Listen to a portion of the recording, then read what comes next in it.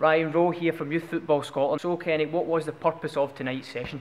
I just felt that Angie from the council asked me what we'd like to do with the local coaches, and it was to get them together and try and provoke some positive thinking and some views on the game, and how, I'm not going to, I don't want to be here to come across as if I know everything. It's just a voice and a discussion about the young players and how we develop them and the holistic approach of that. And so far it's been good, and we're trying to get some feedback from the coaches so that they're stimulated by it and they go and work even harder in what they do with their boys clubs.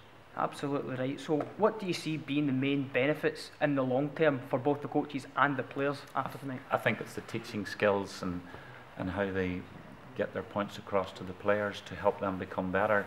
The focal point of all is the player, and that's important, and we have to develop good understanding of that. And I can see that the players, speaking to the young lads earlier tonight, they've got good respect and good manners, and that's the starting point.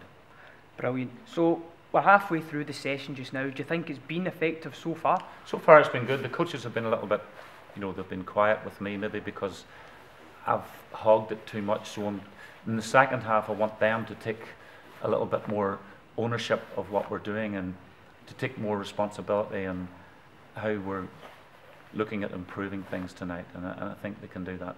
You touched on it there as we're halfway through, so what will be happening for the hour or so we've got left? What's going to be happening the rest of the night? We'll have a couple of sessions with the kids in the 11v11 game, and looking at the big game and seeing what the coaches can see, identifying little weaknesses or strengths and things that they think are good in their team. So we've split them into two groups and they're coaching a team each.